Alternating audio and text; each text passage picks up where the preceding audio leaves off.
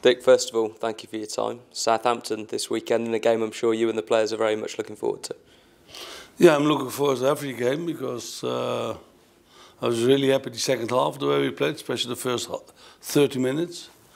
That's the way we all like, that we can play more and longer.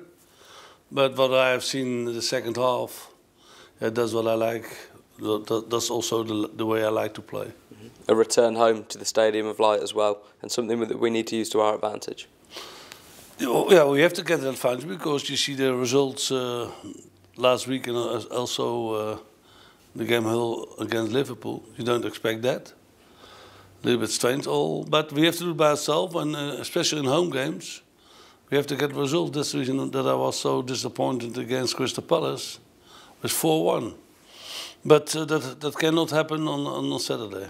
Your first home game was a very memorable one against Newcastle, and we need to recapture that environment, don't we, and that atmosphere this weekend? Well, we have to realise that we don't get many chances. We only have five games, and with 2 home games, and we have to get a result at home. And but again, if they have the fighting spirit, what they showed the second half, then I have a good feeling about it. It's important to give the fans something to cheer about as well, isn't it? Well, I was so happy also for the fans, the second half, the way they stood behind the team. But also after the game, when we left the pitch, very emotional. A team chasing Europe in Southampton, though, so it will be a tough game. Yeah, but everybody said every game is difficult. The good thing is that it is a team who likes to play football. It is not kick and rush. It is they like to build up, and but it gives us also the possibility to come in. And well, let's see who will be the best on that day. Southampton manager Ronald Koeman, somebody you know very well, I'm sure as well. Very well, a brilliant footballer, by the way, because he's very down to earth. But he was a brilliant player. And a great manager as well, and he showed that as well by Southampton. So we're all very proud of him. They had great success, haven't they, this season? Did you know that they were going to have that success when he came in?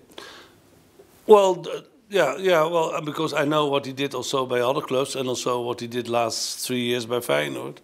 He was very successful. We're not a great team, but the way what he did this year with Southampton is excellent. Stephen Fletcher went for a scan last week. Is there any update on him? Yeah, hopefully maybe he can train on Friday, but I think for Saturday it is too quick.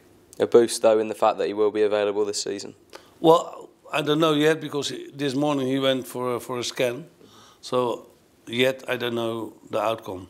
One player who we can call upon again is Sebastian Larsson. He's a very important player for the team, isn't he? Yeah, in principle, Lars is a good player, an important player, but everybody who is in the squad is important. We need everybody. It is not 11 players, it's just the players who are all in the squad. And Sepp is one of them. And what will your main message be to the team going out at home this weekend? On Saturday, there's only one message, that we get 3 points.